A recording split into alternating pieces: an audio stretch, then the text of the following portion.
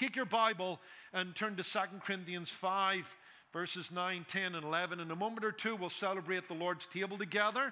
But before we get there, I want to begin a two-week sermon on the judgment seat of Christ. We're in a series, if you're visiting today, on prophecy. It's called Things to Come. We're looking at the events that are unfolding around us. We're trying to get a sense of where we're at in redemptive history. We know that Jesus' return for the church is imminent. We're looking at the Middle East on fire. We're looking at globalism and trends within societies. We're seeing biblical prophecy come to life. And so far we've looked at several subjects. And the last time we were together on this before Christmas, we looked at the rapture. And this morning and next Sunday morning, we're going to look at the judgment seat of Christ. The fact that you and I will appear before Christ to give an account of our service for Him. I've called the message, Held to Account. Because someday, Jesus will hold us to account. It's the beginning of 2024, unless you've been sleeping. I think it's a time when you and I typically take a look at ourselves. You know, how did we do in 2024 or 23? What's the state of our marriage, our relationship with our children? What are we doing in life? Are we on track? Are we doing the things that are most important? So, given all of that, it's a time of inventory, stock taking. I don't think there could be any better subject than the doctrine of the judgment seat of Christ for this week and next week, just to put our heads on straight. And make sure that our lives are on track. Follow along, reading from the New King James translation of Scripture. 2 Corinthians 5:9. Therefore, we make it our aim, whether present or absent, to be well-pleasing to Him.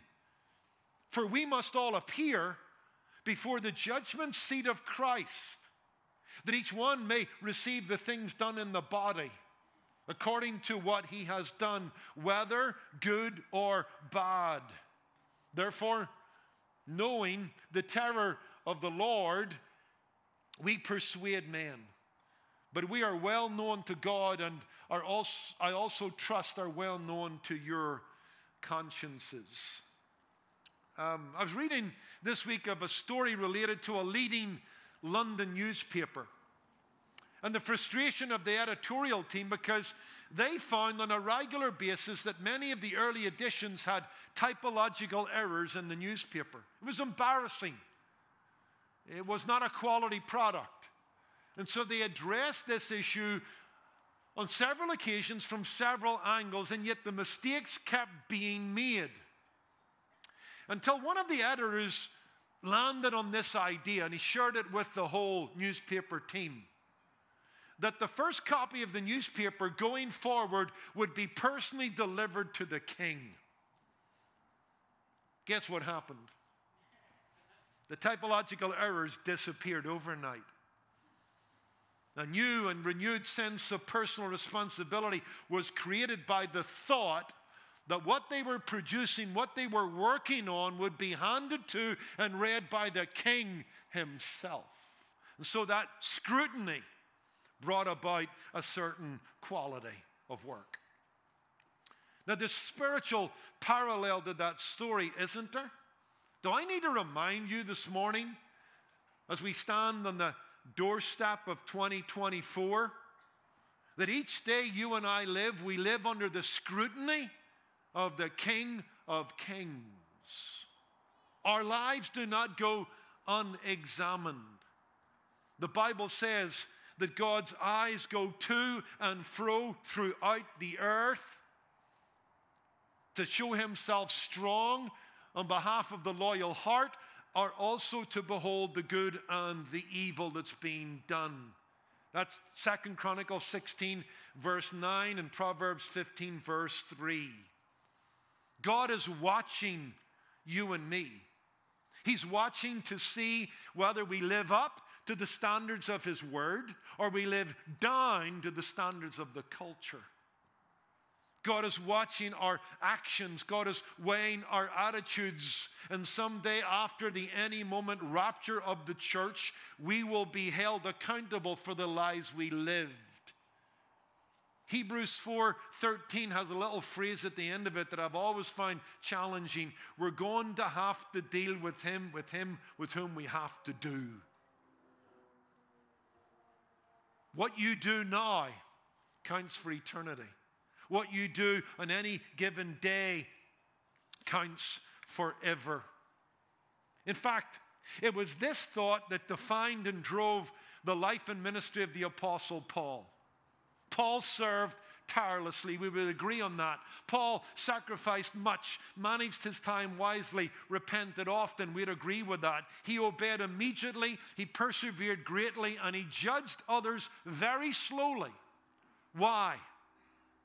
Because of his forthcoming accountability before God. Paul lived in the light of what he's teaching us here in 2 Corinthians 5, verses 9 to 11, that he must, as we must, appear before the judgment seat of Christ and be held accountable. In fact, one writer says this about the Apostle Paul, just getting an insight on what defined him and drove him. The resurrection of Jesus had made the issue of death largely irrelevant for Paul. Pause. The point of that is, Paul didn't live with any fear of death. He wasn't bothered by the grave because the resurrection had taken care of that. Let me repeat. The resurrection of Jesus had made the issue of death largely irrelevant for Paul, whether he was at home in the body or at home with the Lord. But it made the issue of final judgment all the more pressing.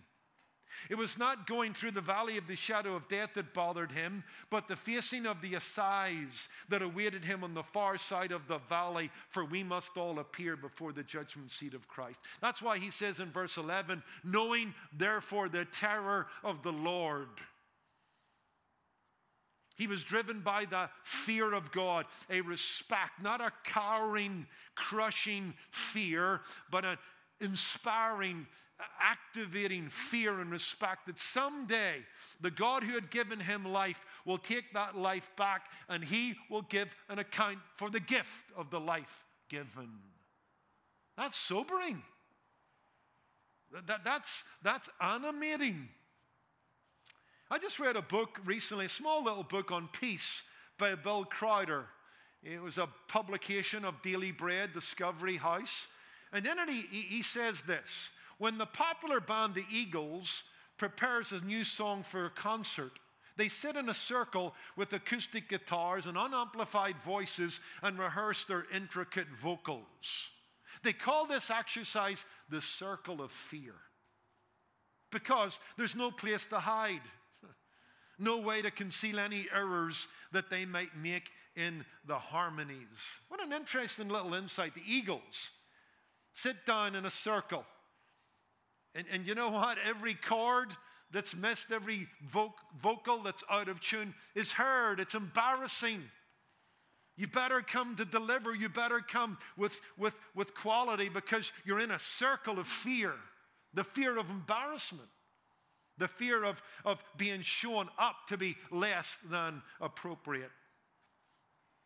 Paul lives in the circle of fear in the sense that the thought of standing before God, being exposed, having his life looked at and sifted through, causes him to look at his sin and repent, causes him to look at his service and work all the harder, causes him to reach the lost even more urgently. I think you get the point.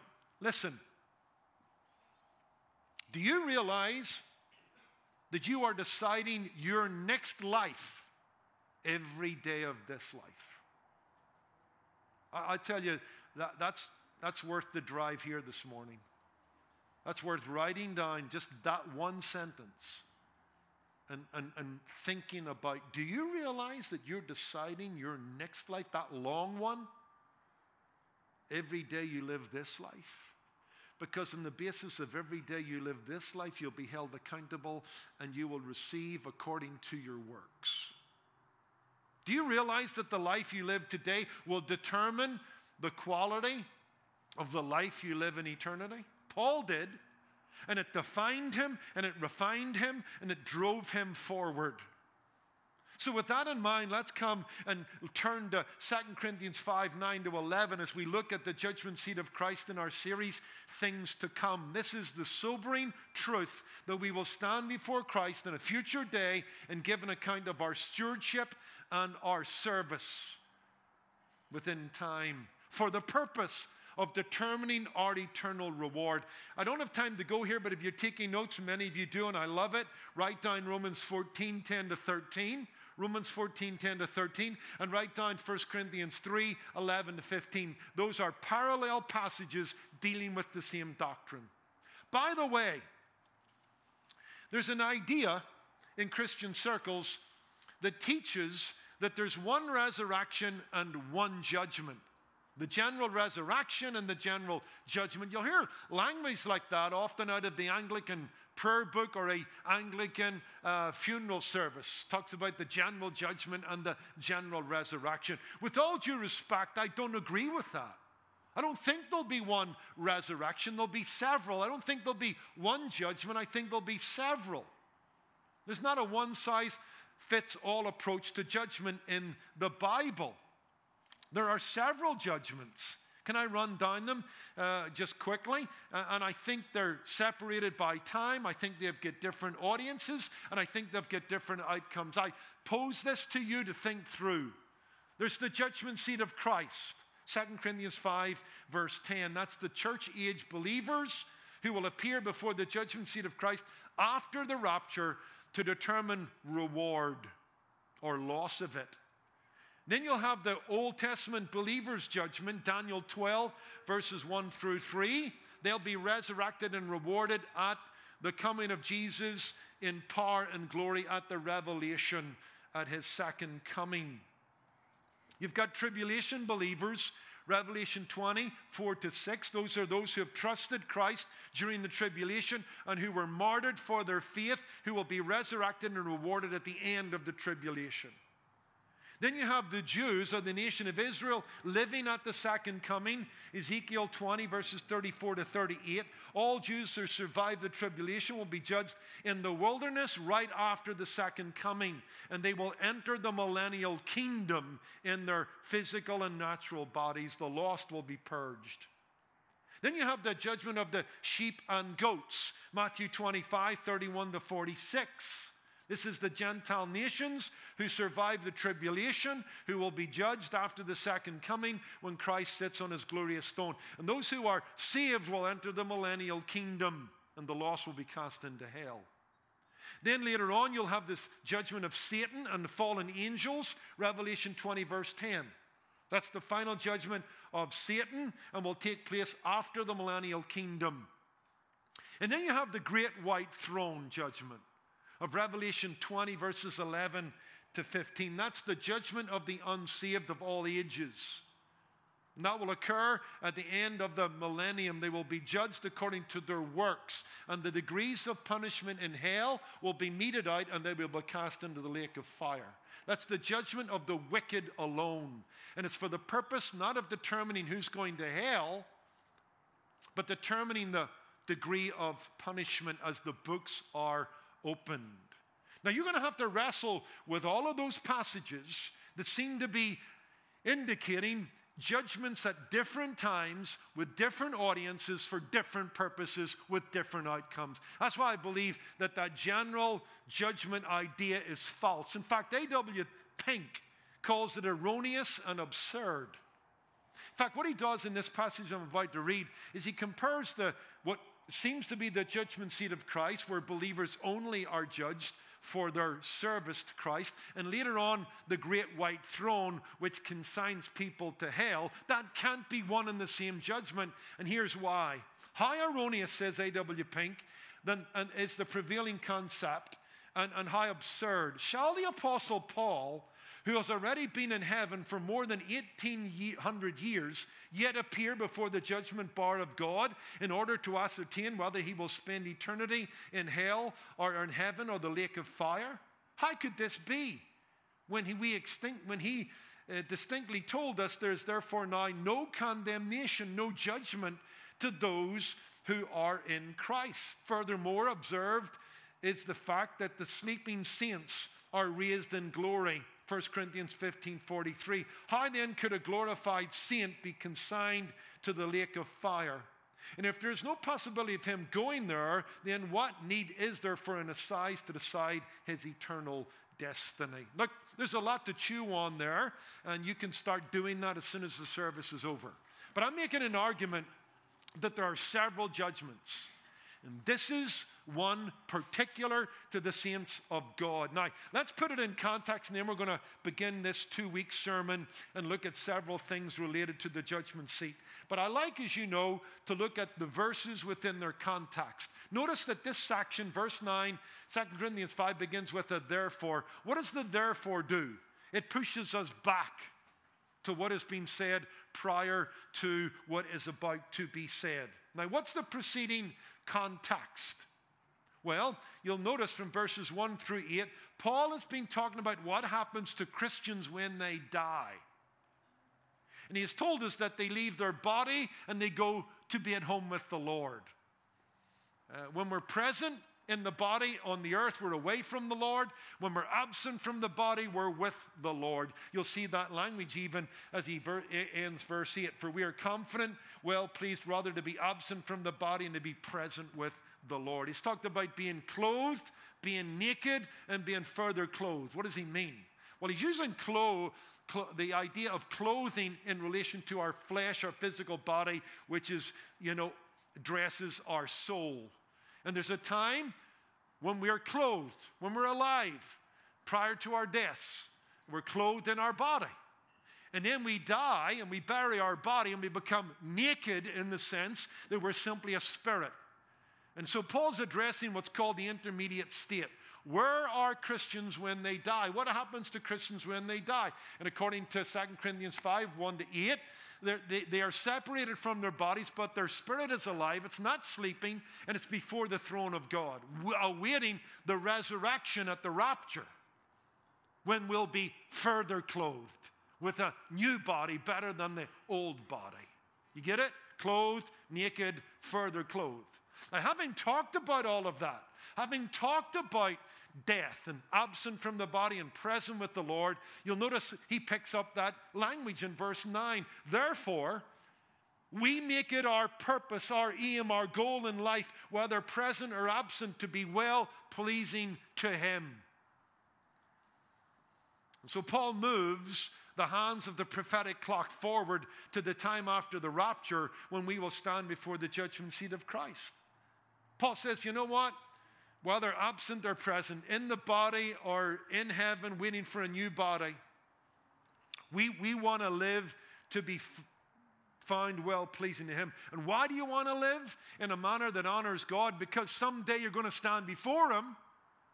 He's going to take a look at your life, and it's going to be determined whether it was good or bad, useful or useless, worthy or worthless. So that's where we're at. Okay, we'll cover what we can this morning. We're going to look at several things about the doctrine of the judgment seat, or as I'm calling it, held to account. First of all, the participants. That's our first thought. If you're looking, your outline here, it starts, the participants. Who will participate in this event called the judgment seat of Christ? Well, there are two participants, Christ and Christians. Christ and Christians. Our text makes it clear. Notice in verse 10, the personal plural pronoun for we. Who's the we? Paul's addressing the church. Paul's addressing the Corinthians, Christians that live in that city. For we, Christians, must all appear before the judgment seat of Christ. There's the participants. Christians and Christ. So let's unpack that just for a moment. Number one, Christ. The judge presiding over this event is Christ. The Lord himself shall descend with a shout, with the voice of the archangel. We're told in John 5:22 that God has given all judgment into the hands of his Son. Acts 17:31 reminds us that there's been a day appointed wherein this man will judge the people. We read from 2 Timothy 4, verse 1, that the Lord Jesus at his coming will judge the living and the dead. The living will be translated and the dead will be raised. But I want you just to be clear about this. Jesus is the judge. Now, aren't you thankful that when Jesus came the first time, he didn't come to judge you? He came to allow God to judge him on your behalf. John 3:16-18, he didn't come into the world to condemn the world or judge the world, but through him the world might be saved. So thankful that the judgment you and I deserve, the wrath of God that you and I merit, fell on him. So glad that when he came the first time, he came as a Savior. But make no mistake about it, when he comes the second time, he's coming as a judge. And he's going to judge you and me. Now, we'll come to this, but I'll put it down as a marker. He's not coming to judge our sins, thank God. They've already been judged in the cross. But he is coming to judge our service, our life, our contribution to God's kingdom. Now, here's the thing. Wouldn't you agree with me that Jesus is a competent and qualified judge? I don't know if it's been your experience where you've sat before an incompetent judge, a heartless judge, someone that just doesn't seem to be fit for the job, although they wield that authority and that power. But this judge is qualified and competent because of two things, his divinity and his humanity. Remember, Jesus is God and man permanently. And so when we stand before him, we'll be standing before a judge who's human and divine. We'll stand in our resurrected bodies before Christ in his resurrected body, and he's perfectly fitted to judge us. Because one, he's divine, which means he's got omniscience. He knows all things. There's no blind spots. There's no unfairness. He's going to read it right. On the other hand, I'm so glad that he's a man who was tempted in all points like as we, yet without sin. Hebrews 2, verses 17-18. And he went through those trials and tears and temptations so that he might qualify as what? A sympathetic high priest. So listen to me, church. On the one hand, he's divine, which makes him a suitable judge. On the other hand, he's human, which makes him a sympathetic judge. That's not bad, right? The one who's going to judge you is suitable and sympathetic. He's got no blind spots. Jesus will judge you and me perfectly. I read the story of a Catholic academy, and the cafeteria line, there was, at the start of it, there was a basket of apples, delicious red apples, and one of the nuns had written a little card that said, "Take one apple, God is watching." And you got to the end of the cafeteria line, there was this basket of beautiful chocolate chip cookies, and on that, one of the students had written, "Take as many as you want, God's watching the apples." Well, you know, they need to go to catechism class, because that's not true. The eyes of the Lord go to and fro throughout the earth, beholding all the good and all the evil. And when you and I stand before him, we will stand before one who's the perfect judge, who's got all the information he needs, and he's going to process it perfectly and with a heart of love for you and me. Move on. Number two, Christians. We're talking about participants, Christ. Secondly, Christians. I've hinted at this. The judgment is for the church age believers only. This is not a general judgment. This is a particular judgment of the church age believer. And I argue that from several quarters. Number one, the personal plural pronoun we. For we must all appear before the judgment seat of Christ. That's used 26 times in 2 Corinthians 5, and in every single occasion we're dealing with saved, sanctified, spirit indwelt believers. Here's another argument. If you go to the parallel passage in 1 Corinthians 3, Paul deals with the judgment seat of Christ. He kind of casts it with a building metaphor, and you and I are building a life on top of the foundation of Jesus Christ. And the question is, what kind of life are we building? Are we building with quality materials or with poor materials? Will our house stand under inspection? Is the kind of question. And what quality of life did we live? Paul talks about this in verse 13. Each one's works will become clear, for the day will declare it, because it will be revealed by fire, and the fire will test each one's work, what sort it is. And if any man's work which he has built on endures, he will receive a reward. If anyone's work is burned, he will suffer loss. But notice this, he himself will be saved. This is a judgment of the saved. Now, no one will lose their salvation, but some will lose their reward. Some will suffer loss. But I just want you to see that this is a judgment in which everybody comes out of it saved. This is not a general judgment. This is not the great white throne. This is not the sheep and the goats. I'll give you one other verse if you're taking notes. Write down 1 Corinthians 6, verse 2. You know what that says? It says that the church will judge the world. What a day that will be.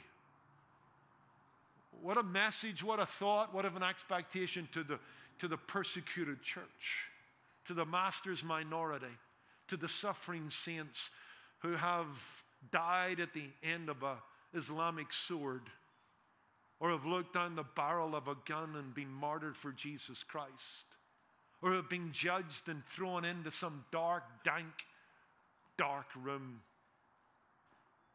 And the key's been thrown away, maybe in North Korea. Someday they will stand judgment on those who judge them. But here's the point. If the church is going to judge the world at the coming of Jesus Christ, wouldn't the church need to be judged first before it judges the world?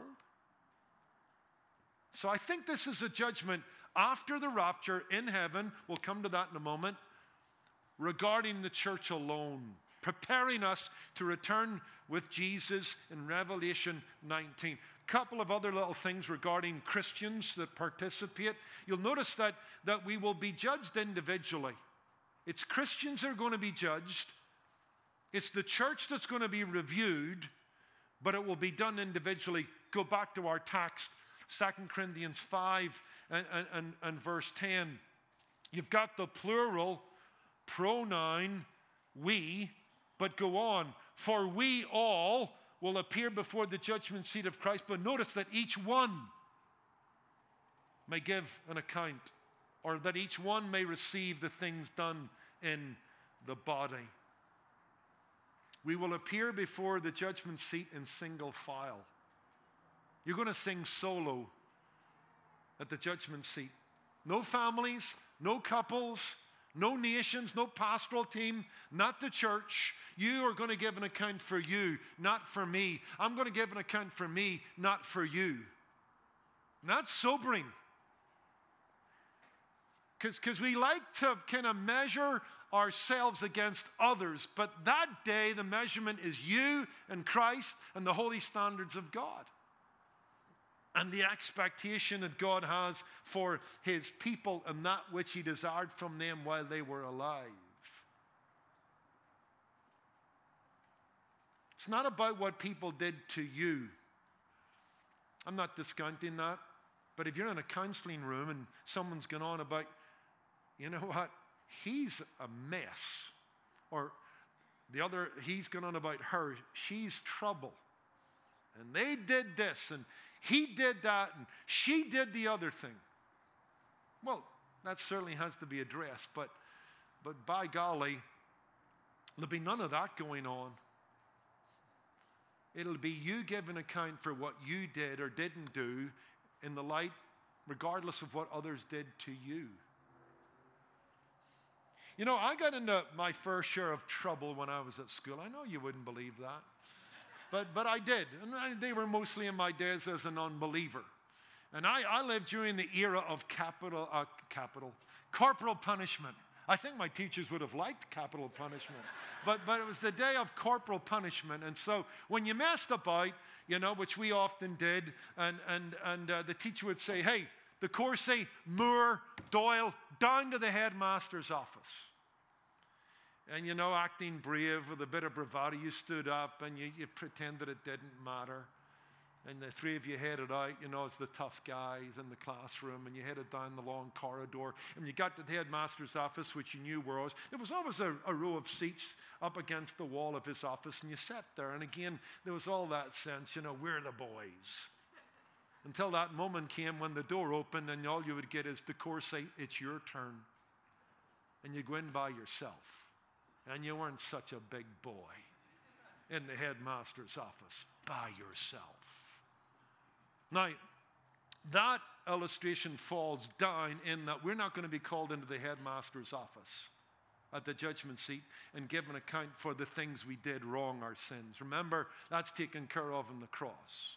That's where it falls down. But at least that idea, you know what it's like when you have to stand to give an account by yourself in any given situation in life. It's sobering. And I want us to take that on board. You and I will be judged individually. Each one will receive according to the things done in the body.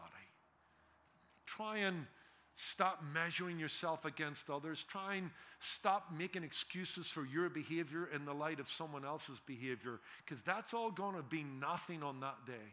It's just you and what you did, regardless of what others did or didn't do. And by the way, one other little thought, given that we are going to be individually adjudicated or reviewed or judged, this judgment is private, not public. So write that down. The judgment seat of Christ is private, not public. And there's something very encouraging about that. Because I have fallen into the trap, and preachers have given me the impression, I think at times, that, there's going to come a day when we'll stand before God and all of our sins will be exposed, and they're going to get up, they'll be flashed up in some big screen, and the whole church will be there, and they'll be aghast. I can't believe he did that. I'm surprised she did that. I'm feeling good. I think they're worse than I am. So that kind of nonsense needs to be ruled out. It's you in the presence of both God in Jesus Christ and a sympathetic high priest, where he's going to look fairly but justly at your life of service by yourself. No big screen, no public shaming. Now, you and I can be individually embarrassed. I want to keep that for next week. We can suffer loss, and I would make an argument there may be tears in heaven at the judgment seat of Christ. 1 John 2, verse 18 talks about being ashamed that is coming, embarrassed. Tears aren't wiped away till the new heaven and the new earth. Maybe we'll shed some tears. Just you and me alone with the Lord over the life we lived, instead of the life we should have lived or the life we could have lived. But no public shaming. And I'm so thankful for that. My sins have been taken care of. No big screen. No kind of public hanging. He hung on the cross for you and for me.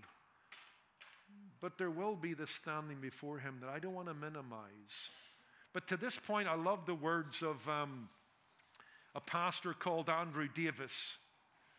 He pastors a church in North Carolina. In his book on heaven, Glory Now Revealed, he says this. I like these words. God will not shame his glorified saints. There will be no scarlet letters embroidered on our radiant white robes. Public shame for sin is one of the most painful experiences that any human being can ever endure. Thomas Watson, the Puritan, said in his doctrine of repentance that shame is essential to true repentance. However, while shame is a necessary and beneficial part of the ongoing work of our sanctification, it is absolutely no place in heaven. Now think about this. While we're on earth, during the church age, there can be church discipline. There can be a public shaming, in a sense, or a public declaration of someone's sin and the need to put them out of fellowship for the desire that they might be humbled and brought back. That's a painful experience for anybody to go through, and it needs to be handled with great care. While that's necessary on earth while we're being sanctified, it won't be necessary in heaven when we're glorified. He goes on, just as physical pain is necessary and helpful now on earth, but will not be needed in heaven, so also the psychological pain of shame will become obsolete in heaven. As discussed earlier, there will be no more death, no more mourning, no more crying, no more pain in heaven, including the pain of the shame of our sins. According to the book of Revelation, the heavenly saints will be lavishly attired in white robes. That's Revelation 19. And that takes me back to that opening statement. I like it. There will be no scarlet letters embroidered on their saints' radiant white robes. Okay, that was all the participants. Number two, the place. We've got a few things to cover here before we're done. The place. I've said it, but now I got to justify it. I think it's heaven. I believe it's heaven. This will take place somewhere in heaven before the throne of God. Why would I say that? Well, given the fact that after the catching away of the church, or the rapture, which we looked at, the church will go to where? The Father's house. That's John 14, 1-3. I'm going to come back, says Jesus, and receive you unto myself. Listen, that where I am, where is he? The Father's house. There you may be also. So the rapture lands us in the Father's house. It's another term for the third heaven, or the presence of God. 1 Thessalonians 4, verse 17, right? The rapture will be caught up to meet the Lord in the air, and so shall we ever be with the Lord. So just understanding that, I would have to conclude that the judgment seat takes place after the rapture. And if the rapture takes us to the Father's house, to the third heaven, to the presence of God, that's where the judgment seat will take place. Some have argued, I don't know if it's a hill to die on, that it might take place in the air instantaneously in some manner before we're ushered into God's presence. But I would think more it's going to be in heaven. It's interesting, for we must all appear before, verse 10 of 2 Corinthians 5. The word before carries the idea of appearing before a person or a thing. If we ran with that, could that be hinting at what we see in Revelation 4, verses 2 and 10, where we have the 24 elders before the throne of God, and they're casting their crowns before him? In a preview or in anticipation of you and I being judged before the throne of God, and as we win the crowns of life or glory, that we cast them at Jesus' feet. We'll come back to that next week. Number three, the period. The period. Who? Christians in the presence of Christ. Where? Heaven. When? Well, as I've just argued, I think it's best to see the judgment seat of Christ taking place immediately after the calling of the church home to heaven. Give you a couple of verses for that. If you go over to 1 Corinthians 3, which we did a few moments ago, we've got the doctrine of the judgment seat of Christ. And as Paul delves into some more thinking in chapter 4, he picks that theme up. And he reminds us, therefore, judge nothing before the time. Pause. Paul's talking about judging each other here. In fact, he says to the Corinthians, it's a small thing that I should be judged by you. Being judged by you doesn't scare me. Being judged by Christ scares me, alerts me, makes me awake. And he tells us, in judging each other, there's a place to do that. Be careful how you judge. You're not omniscient.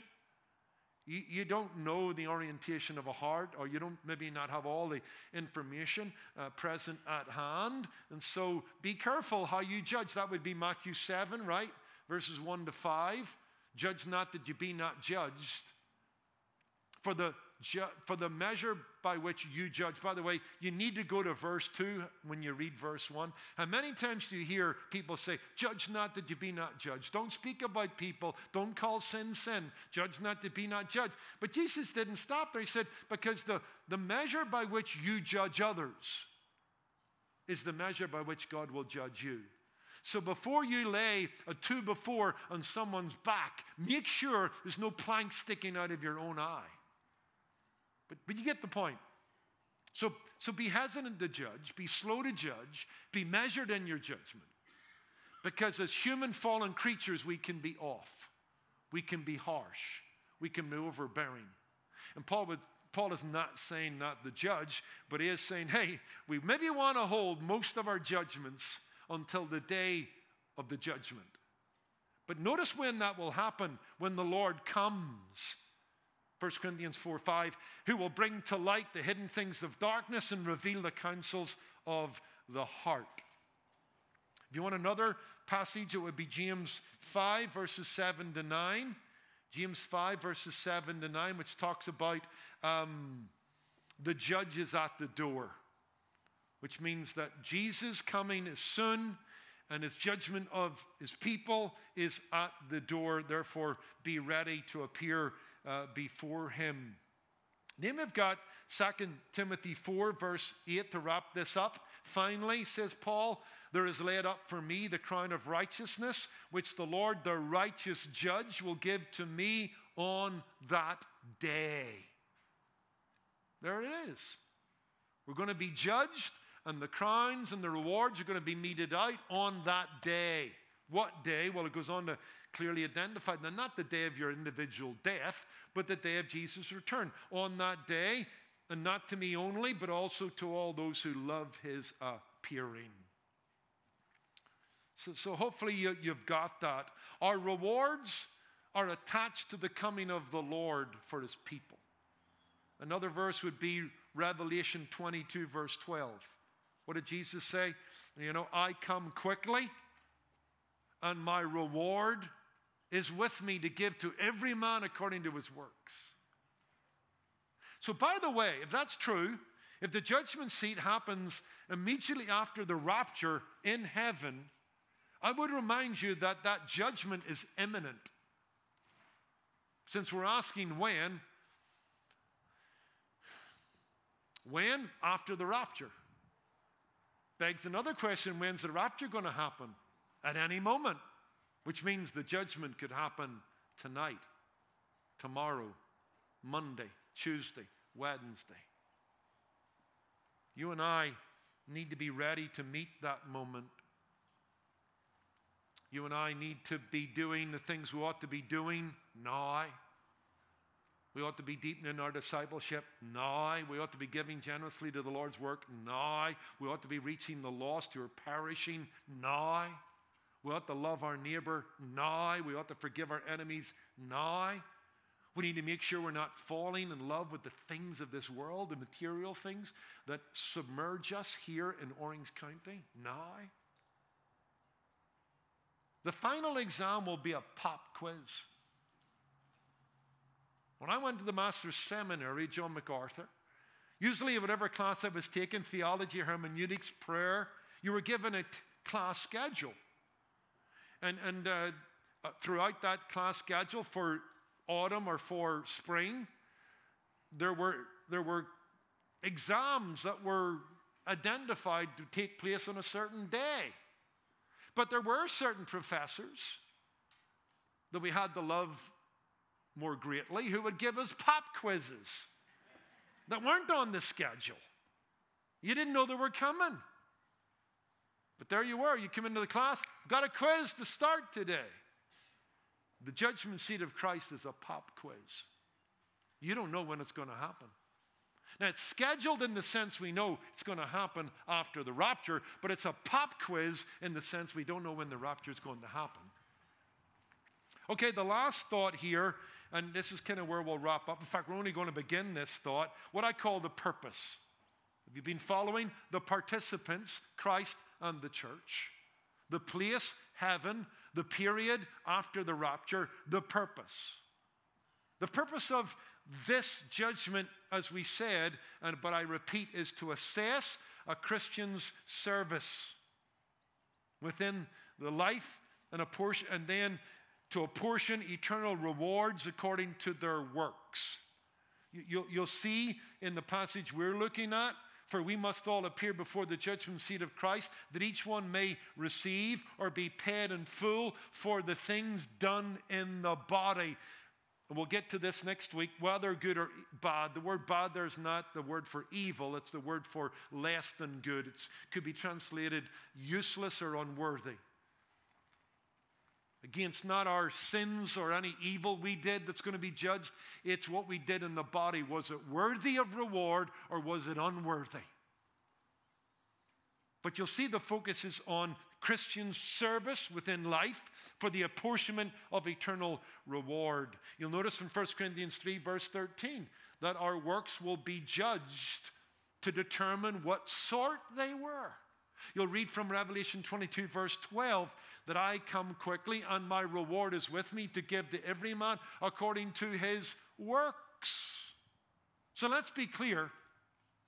Heaven is not a reward, but let me also be clear, there are rewards in heaven. It's a nice little phrase just to play with. Heaven's not a reward. You don't merit it. It's a gift. Eternal life is a gift. For by grace are we saved through faith, that not of ourselves. It's the gift of God, not of works, lest any man should boast. Ephesians 2, verse 8 and 9. What about Titus 3, verse 5? It's not by works of righteousness which we do, but by his mercy he saves us. So heaven's not a reward, but when we get to heaven as the saved, our lives will be looked at to determine our reward according to our works. For do remember that while we're not saved by works, we're saved unto good works. Ephesians 2, verse 10. And those are going to be looked at post-conversion.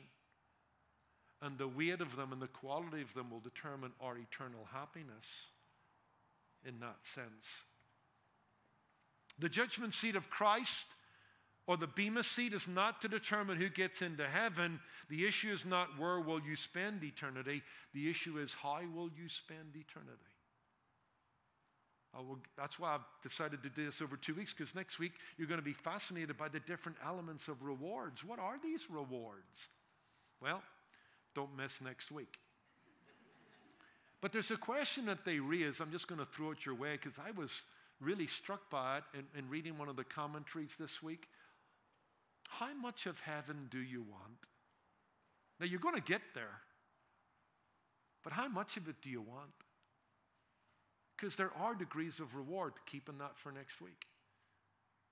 But on the basis of your works, they will determine the quality of your eternal rewards.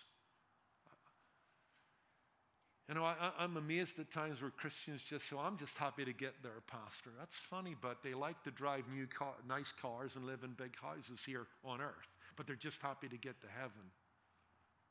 No. Why would you think like that? Don't you want all that God has for you? Don't you want to enter into his kingdom with an abundant entrance? So this is the purpose.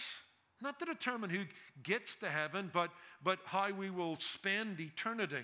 See, there are 3 judgments in the Christian's life, right? There's one past, one present, one future. I think I stole this from Lehman Strauss. There's a past judgment as a sinner. That's past.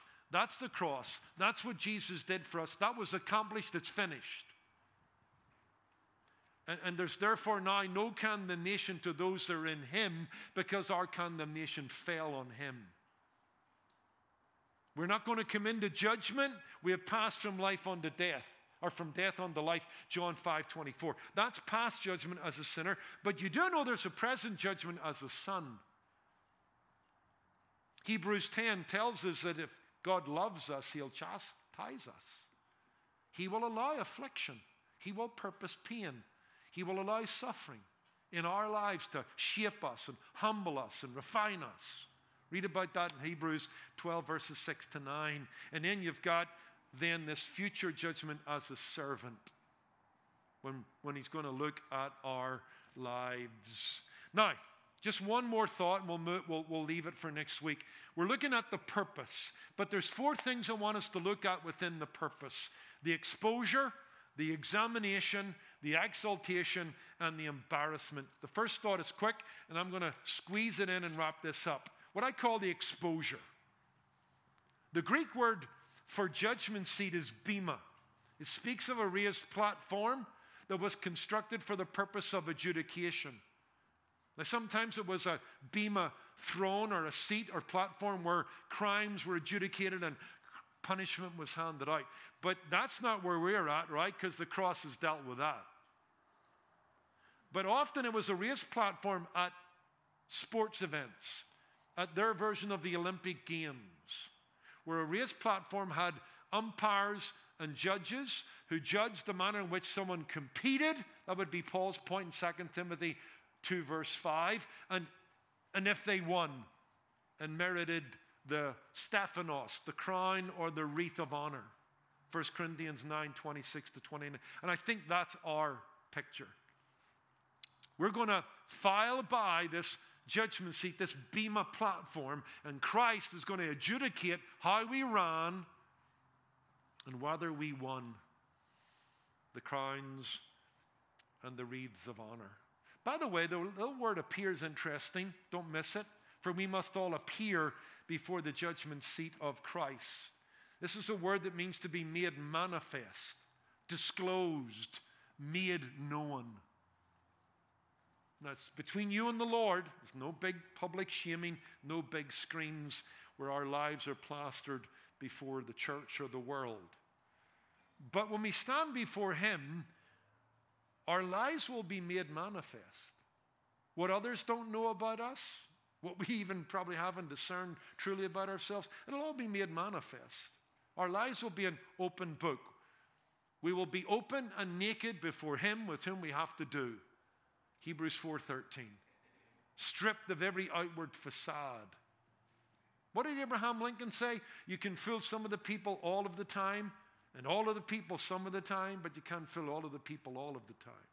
I want to add to Lincoln's quote, you'll never fool God at any time. And someday you're going to appear where your life will be laid bare. Your life will be an open book. Man looks on the outward appearance. The Lord looks on the heart. 1 Corinthians 16 verse 7. That's sobering and sanctifying, isn't it? Some years ago, I lost a friend to a bomb in Northern Ireland. She was a young Christian wife and mother, Sharon Frizzell. Later became Sharon McBride.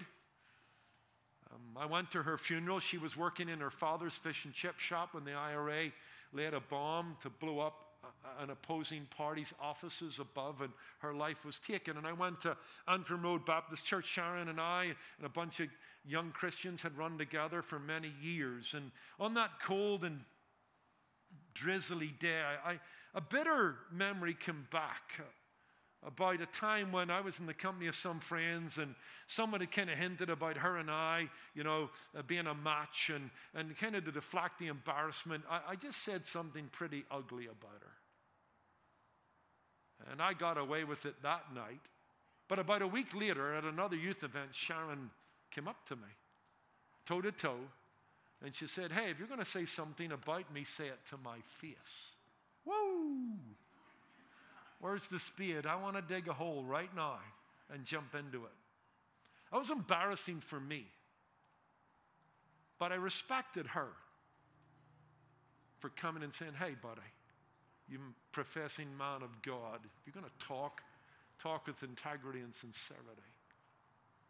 I remember the feeling, and it came back with a certain bitterness the day of her funeral. We were good friends after that, by the way. A feeling exposed at that moment. She exposed me. My hypocrisy was laid bare. That's not a nice feeling. It's a challenging moment, and that's, I think, what Paul is saying. You're going to appear. You're going to stand with your life laid bare before Christ. So let that be an incentive to get serious about the things of God. Remember that moment in Luke 22:61? Peter denies the Lord. He curses for good measure to give the impression he's not a disciple or the follower of the Galilean. And it says there was kind of a creak on the door. A door swung open and they were leading Jesus away. through that courtyard, and it says, and Jesus looked at him as the cock crew. And it says that Peter wept bitterly and ran out into the darkness. Jesus looked at him. Let that sober us. Let that sanctify us. Because there'll come a day when Jesus will look at us intently and measure our discipleship and our service and the opportunities that he laid before us. May God help us, as David Brainerd said, not to loiter on our way to heaven. Father, we thank you for our time in the Word this morning. This is a sobering doctrine. We thank you for its message at the beginning of 2024. This is a time of resolution.